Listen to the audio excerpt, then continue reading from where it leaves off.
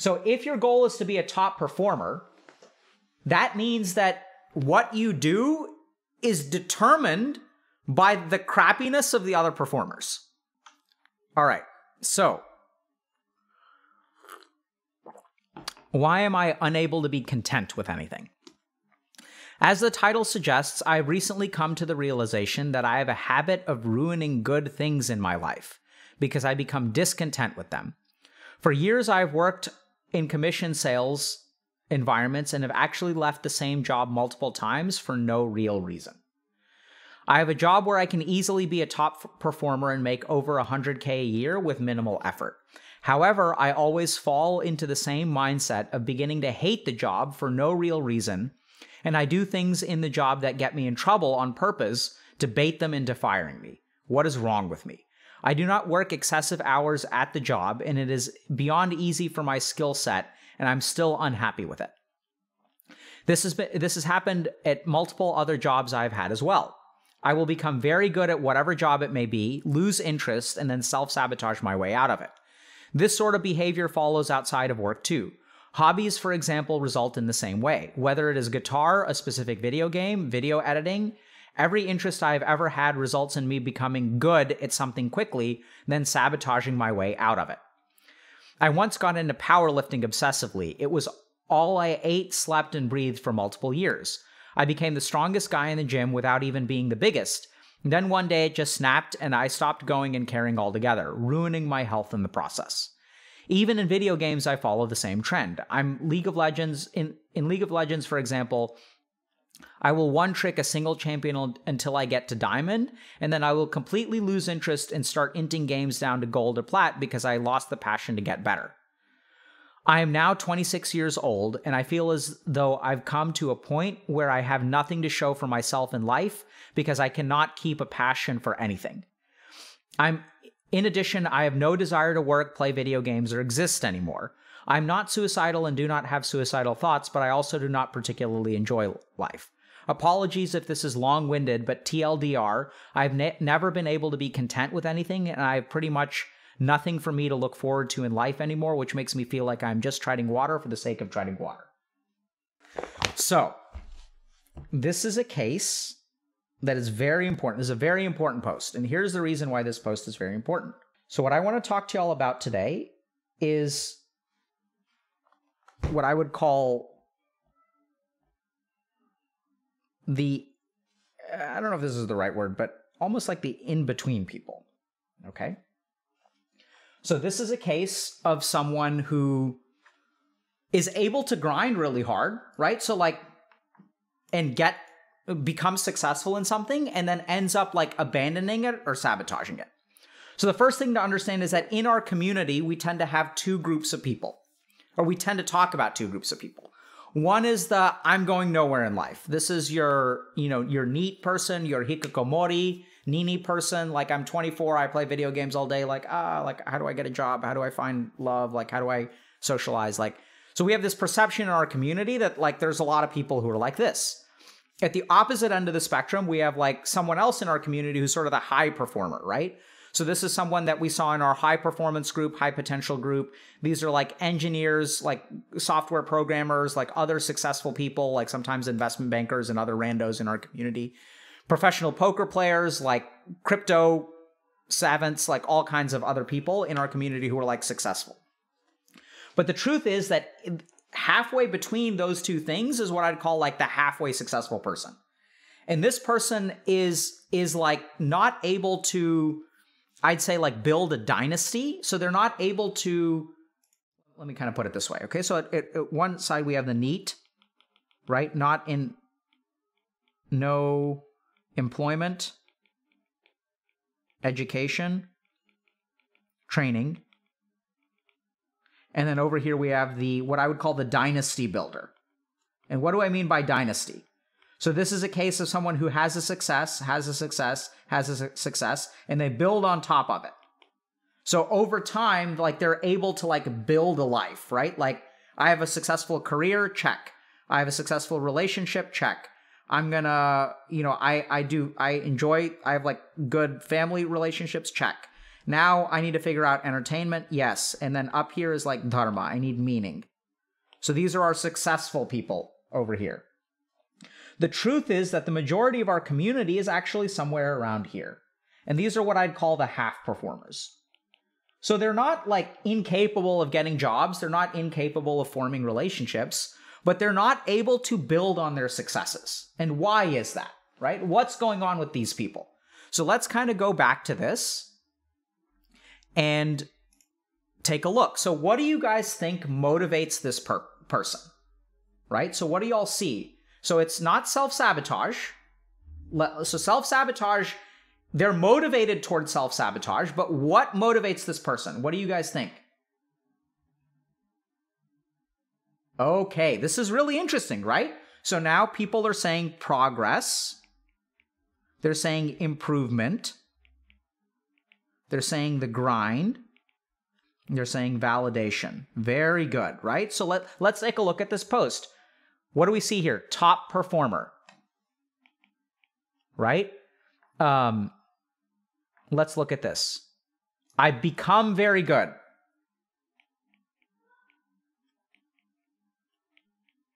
Okay. And then let's like, every interest I've had becomes becoming good at something quickly. Quickly skill up. So now what we're going to do is I'm going to move this thing over here. So I've been taking some notes. So we can see that what motivates this person is a sense of progress, improvement, grind, validation, wanting to be at the top, diamond. So the other thing that I want you guys to notice is that many of this person's, like their language all involves comparison. So they use words like diamond. They use words like top. They'll use words like become the best, become better. So fundamentally, there's a lot of comparison going on. This will become important in a second. But if we kind of think about it, so this person's saying like, I don't understand, like I'm not motivated, I sabotage things. Incorrect. You have to understand that you're not motivated, you're motivated by a particular thing. And what is this person motivated by? Progress and improvement. So this is kind of interesting because people will say, like, people will assume, for example, like the NEETs, for example, will be like, I can't get motivated to do anything. So I wish I was progress oriented. I wish I was growth oriented. I wish I could grind, right? People value or envy these qualities. They wish they wanted to become very skilled. Like, think about how awesome this is. Like for the NEET, they're like, oh my God, this person can quickly skill up. We had a question earlier about someone being stuck at 1K MMR. And here's this person who's like able to get to the top and then they self-sabotage and whatever. So it's kind of interesting because actually what this person is motivated by is what the NEETs crave. Okay? So then the question is like, what's going on here? Why do they abandon things if they're motivated towards growth? So I'm going to draw you guys a curve. Okay? So if this axis is effort and this axis is progress, what does this curve look like? Can y'all tell?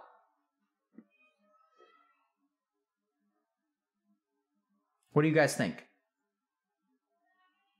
Beginning is the easiest. Very good. Exponential. Yes.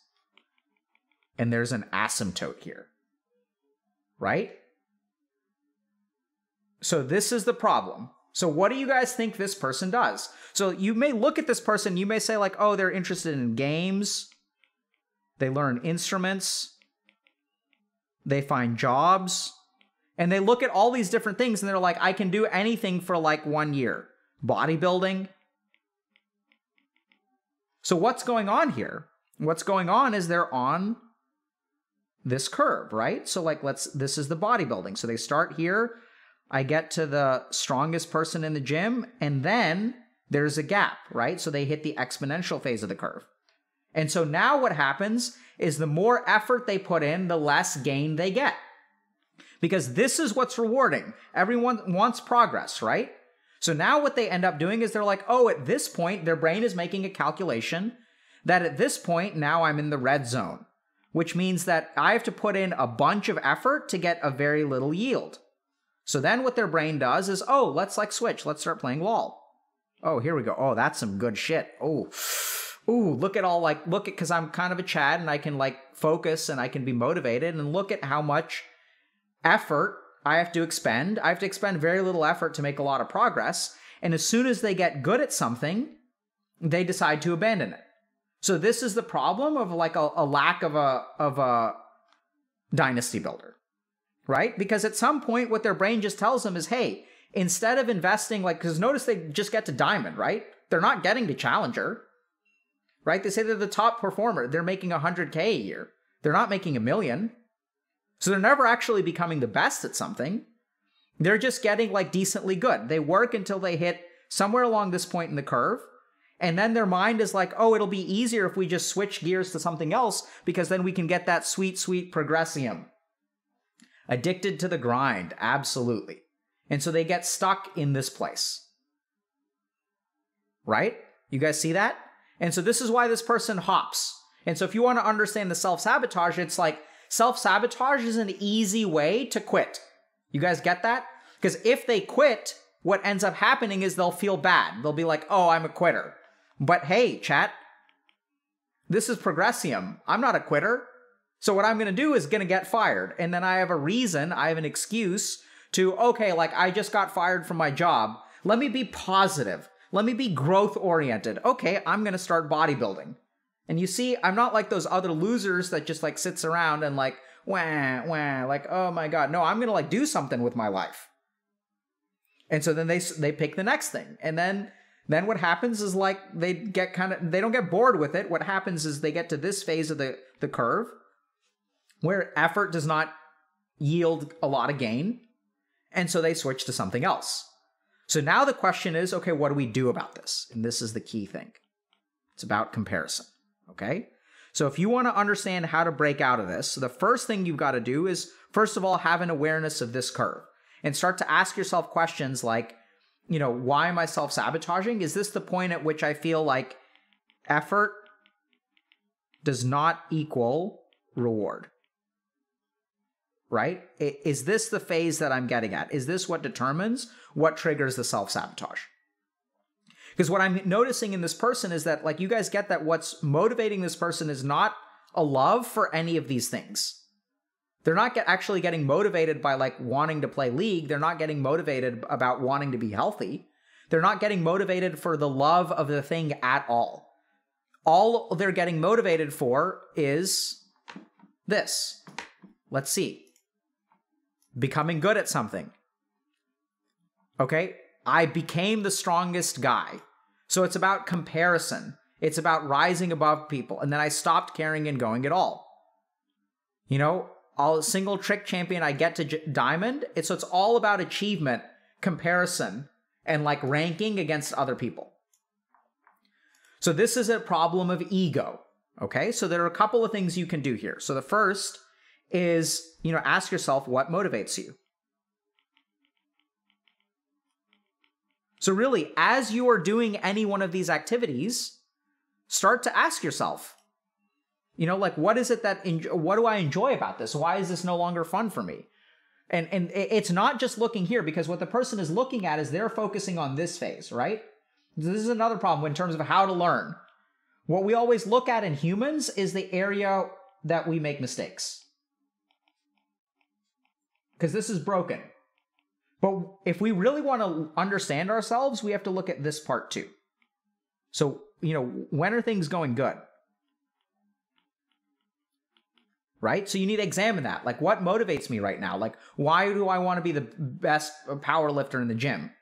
Like, what appeals to me about this? It's not just about the quitting. It's about the positive motivation as well. So you can ask questions like, what feels good about it?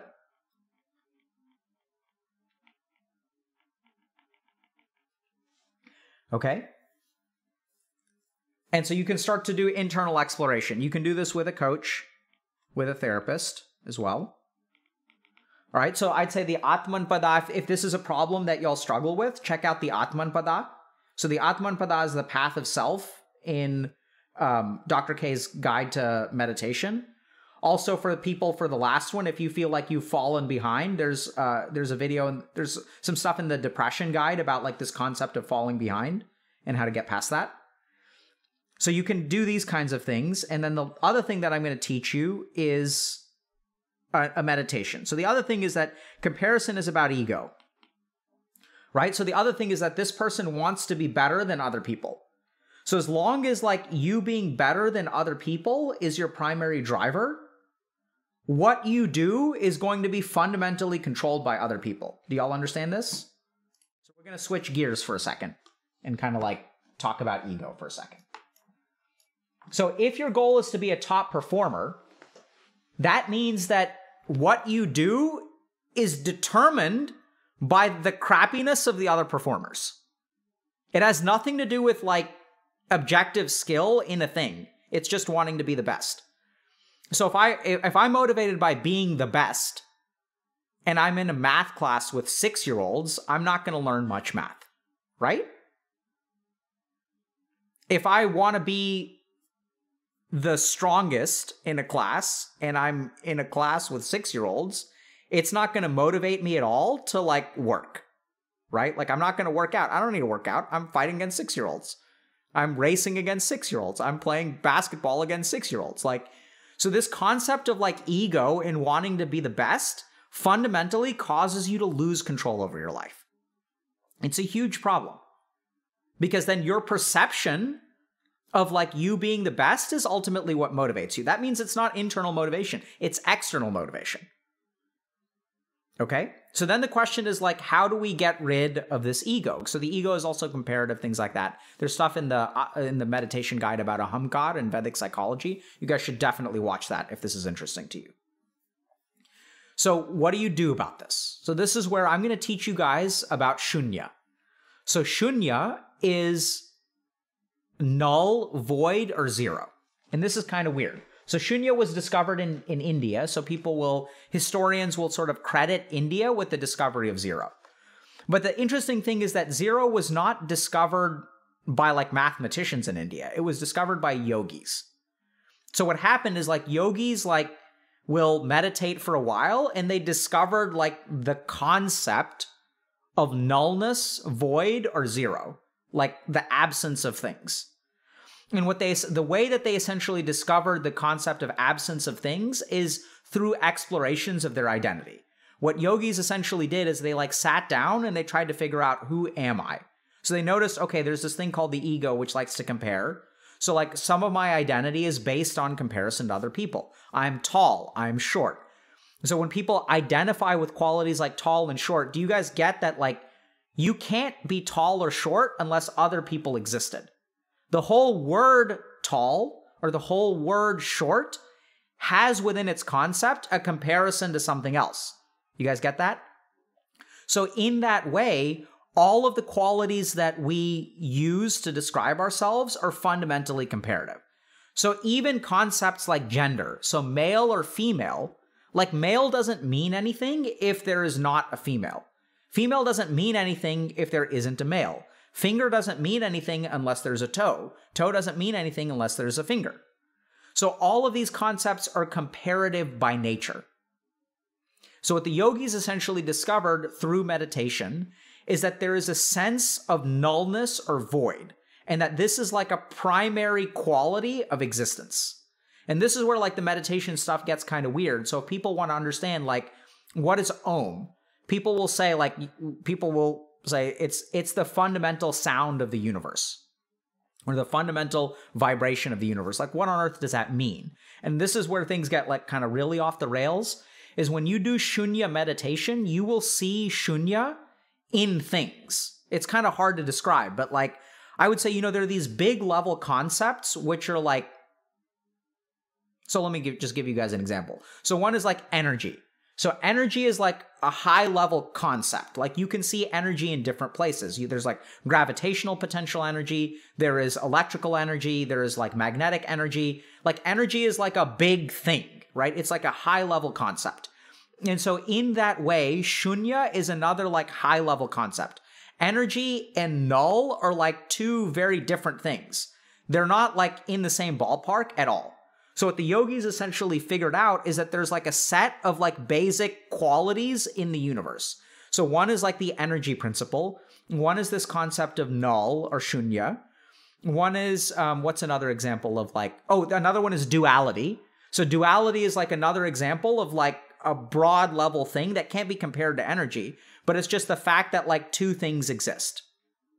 And that duality is essentially false. So tall and short is another good example, right? So like you as human beings, we can group the world into like division. Like we can divide things. So we can say that something is tall, something is short, something is red, something is green. This person has black hair, this person is old, young. So our mind divides the world into duality. So duality is like sort of a fundamental quality, not really of the world, but that's a little bit complicated. But do you guys get how like Shoonya, energy and duality are like three different buckets that don't really relate to each other? So what the yogis essentially did is discovered these like fundamental different buckets, and there's a limited number of them. So what are all the buckets? All of these buckets became the mantras that they said. So there's like one mantra for energy, there's one mantra for duality, there's one mantra for Shoonya. These are like fundamental qualities of existence. And then under the common element that binds all of these things together is Om.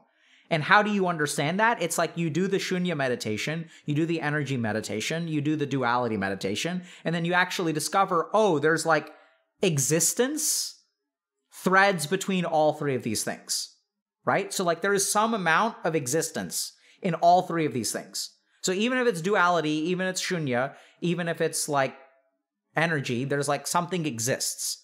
And so that's when people said, oh, that quality of existence is something that we're going to call Om.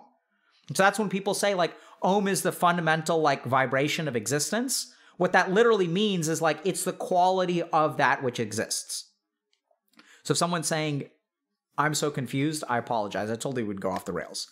So these are things that if you really want to understand, it's not like a logical understanding. It's a like subjective experience that you'll understand. So I'm going to teach you guys a Shoonya meditation. So if you really want to understand this stuff, you have to do this meditation, and then you will start to experience the void, for lack of a better term, okay? And then like once you like experience it, like then you'll get it, right? It's kind of, yeah. Okay. So we're going to do Shoonya meditation, all right? So I want you guys to sit up straight. This is not in the guide. So there's some stuff, but Shoonya is not in the guide. I don't think, anyway, maybe a little bit. Okay, you can take headphones off, it's fine. All right, so what I want y'all to do is sit up straight. Okay, close your eyes. And the first thing that I want you to do is just notice whatever your senses are picking up outside of you. So even if you want to, you can open your eyes briefly. But I want you to notice that, for example, you're able to hear sounds, right? So like listen to the sound of my voice, or even with your eyes closed, like reach out in front of you and like maybe touch the desk, touch something.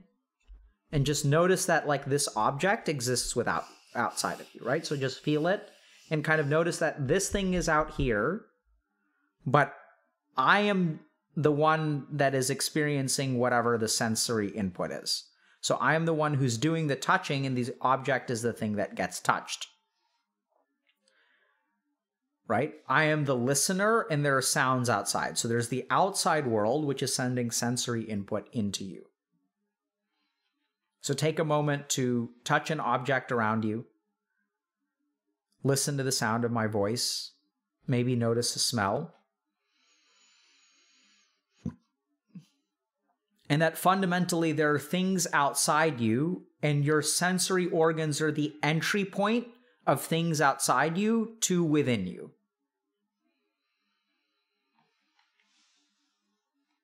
I know it sounds kind of basic, but like recognize that which you touch is not part of you, right? You just have contact with it. The words that you hear are not part of you. You simply have contact with them. And now what we're going to do is focus on the sensory apparatus. So notice that you have ears that are capable of hearing, right? So we're not going to focus on the sound itself or my words, but just the fact that you're able to hear. So where do you do the hearing? What is your experience of hearing? If you're using the sense of touch, as you touch, notice that the sensations that you feel are not the table, You don't actually feel the table. What you feel is you touching the table. That there are tactile sensors within your fingers that will feel pressure and warmth or cold or temperature. And that's not actually the object, it is your perception of the object. And so what I want you to do is push lightly against an object near you. And feel the sensation across your fingers.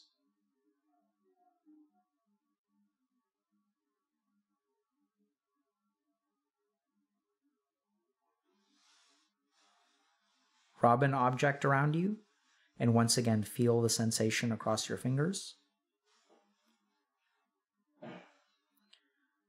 And now what I want you to do is go even one layer deeper. And notice that even without touching something, so relax your hands, maybe fold them in your lap, adopt a mudra if you prefer, and notice that your fingers and hands generate signals without any external contact. So now we've left the external world completely behind. And notice that your hands have a proprioceptive sense, which means you can tell where they are in space. You can feel where your hands are. Whether they're above your head, in your lap, you know where your body is. And even without any kind of external contact, your body generates signals that tell you where you are. You can know where your hands are. You can know where your fingers are because they're sending you signals. They're letting you know, hey, I'm here. Hey, I'm here. Hey, I'm here. And now I want you to travel up your arms. So start with your hands, then focus on your forearms and notice that your forearms exist. And then move up to your elbows. And now notice all the signals that your body is sending you. And then up to your arms. And you may even feel uncomfortable, like moving. If you want to, you can go ahead and move.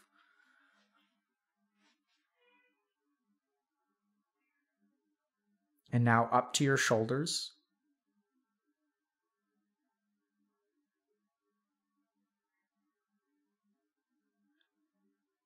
And now into the chest or upper abdomen. And this is where the practice becomes difficult. So if you are a veteran meditator, this may be accessible to you. If not, you can just practice for this next part. And so notice that the sensations in your body, that there's a black box kind of in the middle of your body, that you may feel hunger or fullness in your stomach. And you may experience like some sensation in the upper chest, around your lungs. But actually in the core of your being, notice that there's like a complete absence of sensation. That there is something that sends you no signals whatsoever. It's just the only way you can notice it's there is because if you follow the sensations of the body, they stop at some point. And in the core of your being, there is a hollowness.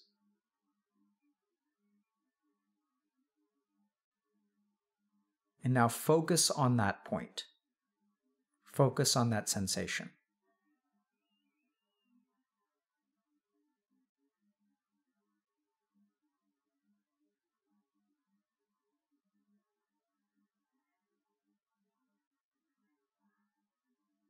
And now ask yourself, what is that?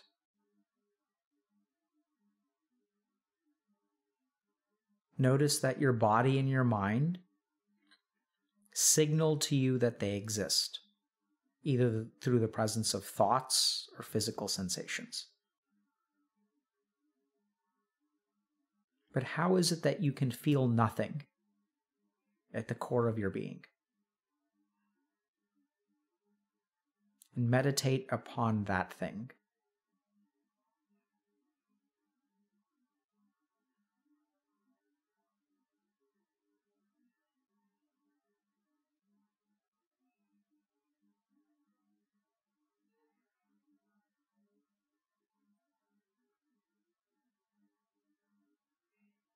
We'll practice for another minute or so.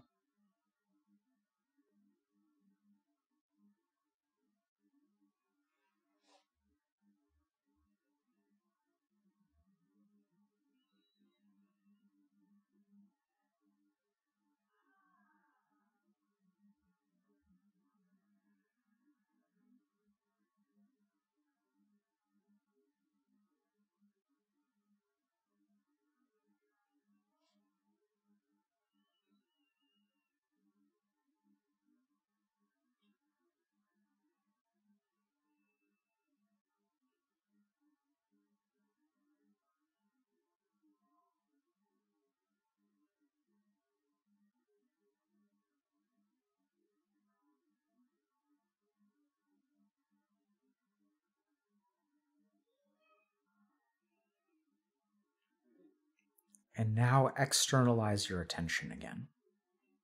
Start to come out of that place. Return to your body. Go up the chest to the shoulders, arms, elbows, forearms, fingers. Listen to the sound of my voice and notice that the world begins to exist again.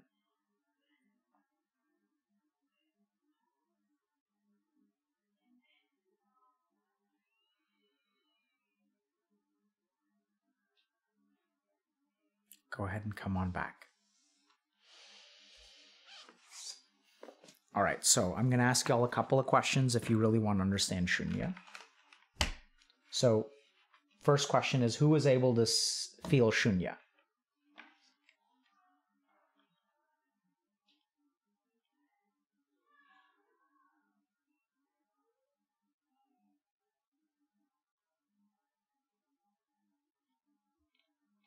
Okay, so it's okay for not everyone to feel it. So now let me ask y'all a question. For those of you that were able to feel Shoonya, there was Shoonya within, right? So tell me, what is outside of you? Where else can Shoonya be?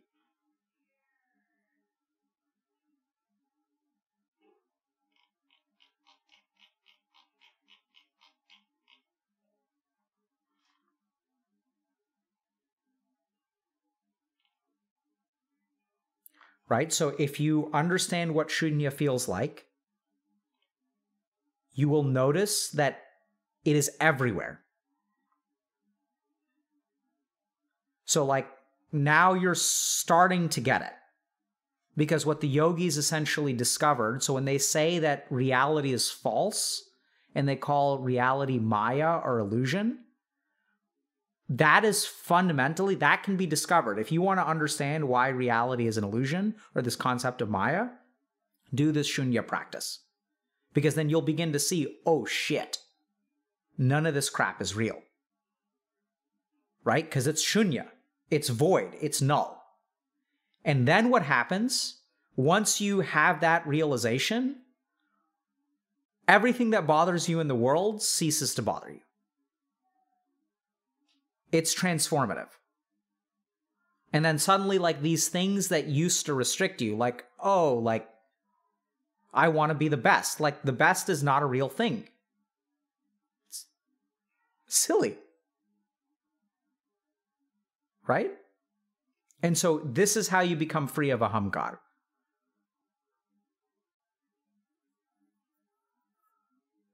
Right? It's like, it's freeing. So this is why people call samadhi or moksha freedom,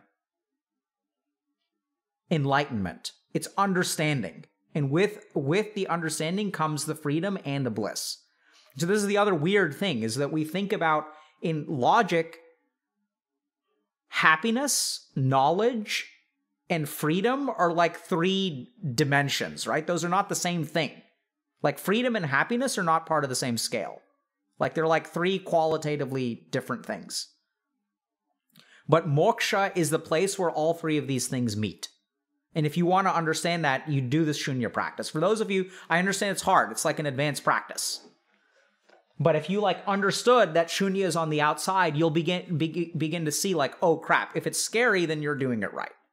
Because what that means is like true freedom and like happiness are like there. You just have to pick them up. But you're not ready to. And so then the question becomes, why aren't you ready to pick it up?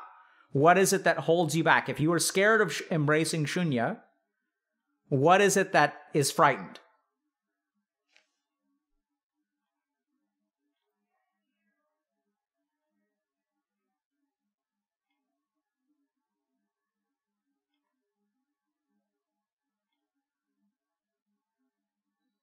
Very good, right? So some people get it. The ego. Right? So what wants to control? The ego wants to control. Shoonya doesn't need to control. The ego. So for those of you that are able to follow along, now you understand how the Shoonya practice will dissolve your ego. Because in order to embrace it, you have to let go of that which holds on. And then you get to detachment. You guys get that? Like that's like people ask, how do you detach? This is how you detach.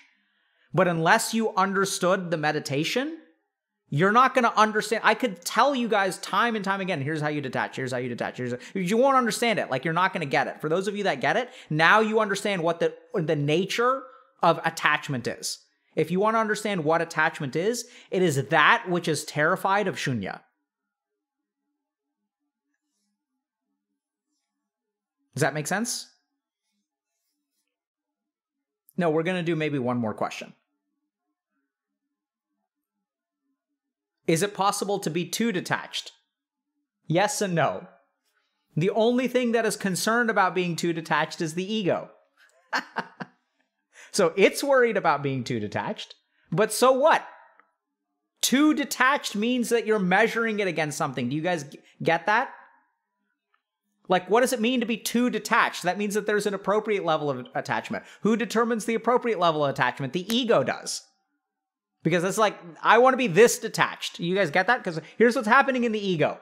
The ego is like, I want to be detached enough to where I can be successful in life and get the things that I want to, but I don't suffer. So there's a perfect level of detachment. That's how spiritual I want to be. I want to be spiritual so I can have all of my desires satisfied and be like materialistic. I want to use spiritual growth as a means to a materialistic end. That's what the ego does. Right? I want to meditate so I can get promoted at work. I want to meditate so I experience less anxiety. I want to meditate so that I don't have social anxiety so I can meet someone and get laid. It's all hijacking spirituality for its own materialistic ends. This is why the world is filled with false spirituality now. And the more that people have recognized the value of meditation, the worse this problem has become. The ego isn't cancer. It's just that which shackles us. Right? And so, like, here's the big thing. Are you okay being shackled?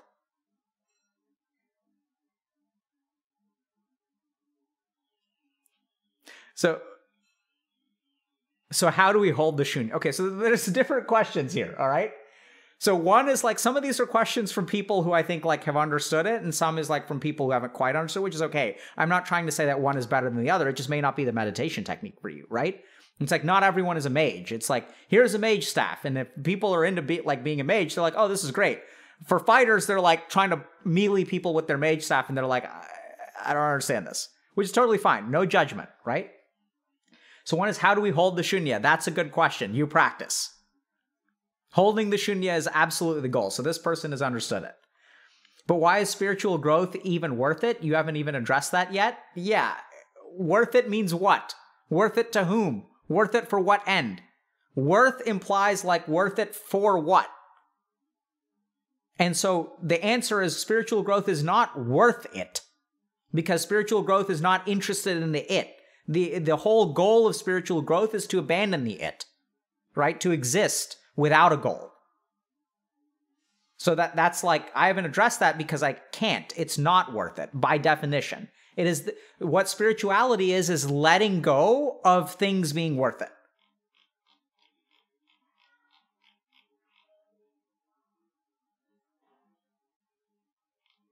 Okay, so now this person is asking, doesn't the ego stop us from getting into situations that will kill us? Absolutely. So now we're going to take a page from science, okay?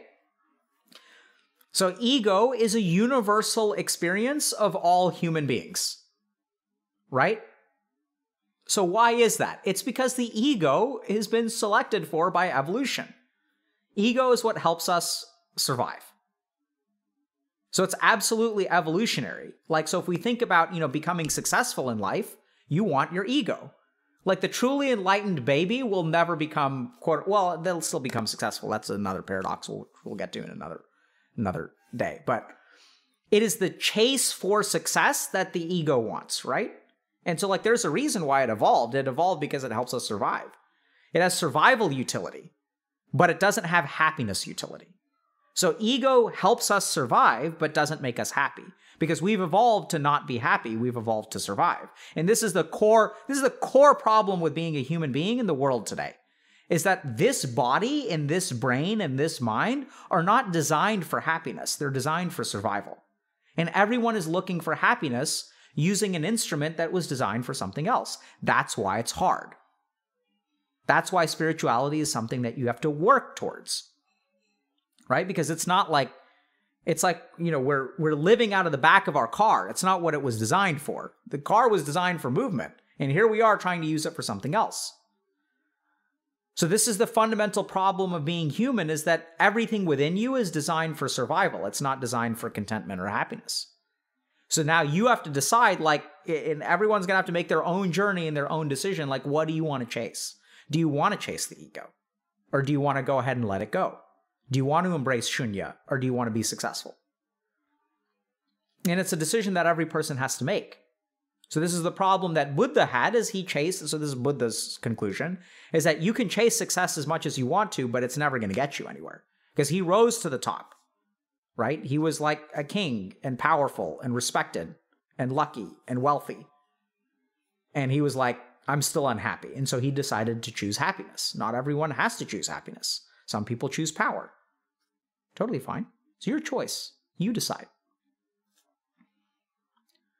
What is the purpose of the ego? The ego is a huge survival benefit, right? It's very, very helpful that way. Why not both? Yeah, you could try to do both. Can you choose both? Sure. There's not, the real answer is that it's not really a choice. It's even that is it's hard to describe, but it's Shoonya, right? It's all nothing. So there's no both. There's neither.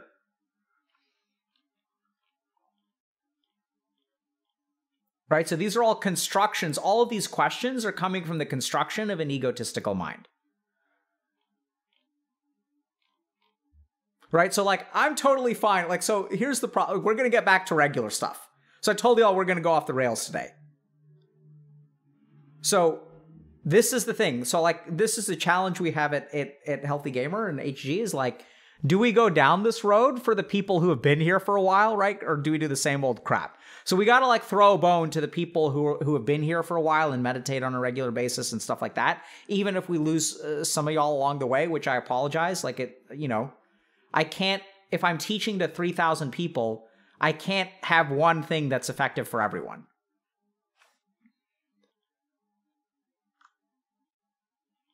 Right? So this is some cult level stuff. So what I would love to do is these are the kinds of things that ideally are not taught on stream, but if we ever do a retreat, right? Some real cult stuff, we'll have ideally we'd have a retreat for people who are long-term community members and meditate on a regular basis so we can do advanced topics.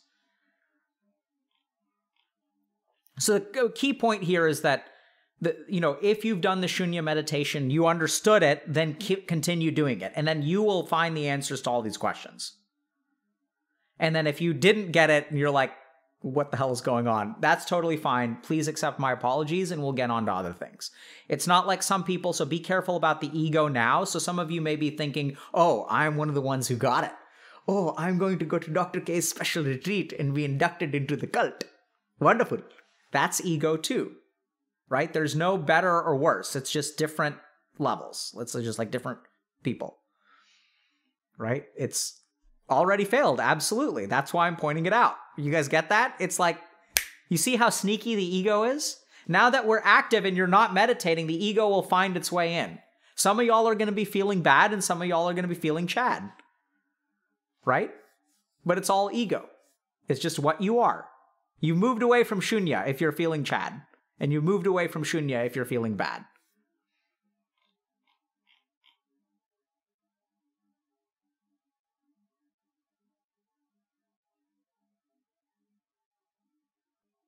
Have I managed to balance the ego and spirituality?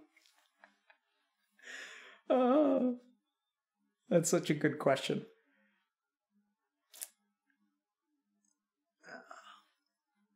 Let me think about how I would describe my experience. Here's the way that I experience ego. So I have a garden, and I try to grow things in it, and periodically, like, some animals and stuff, like rabbits and stuff, will come and eat all of my effort. That rabbit is my ego. Occasionally, I'll try to get things done, and then the ego shows up and, like, torpedoes everything that I'm trying to do. But then, like, much like the rabbit, it's just trying to live too. So I can sigh and I can be like, well, that sucks, but at least the rabbit got to eat these awesome carrots and sweet potatoes. Right? It's okay. I have an ego. It gets the better of me many times, which it's gonna do. Because I've decided that I'm not gonna, be a monk. So it's like, that's the price that I pay. So it's okay. It belongs. It deserves to be there.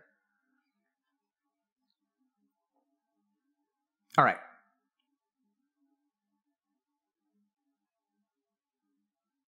I see this chat, Amanzur. I see you, the all-seeing eye of Sauron.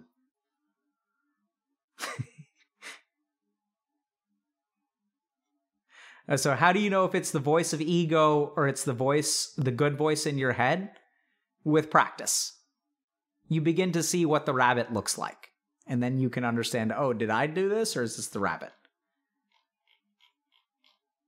So remember that the real goal is not to get rid of your ego. It's to be in control of your ego. So your ego should be like listen to you instead of the other way around.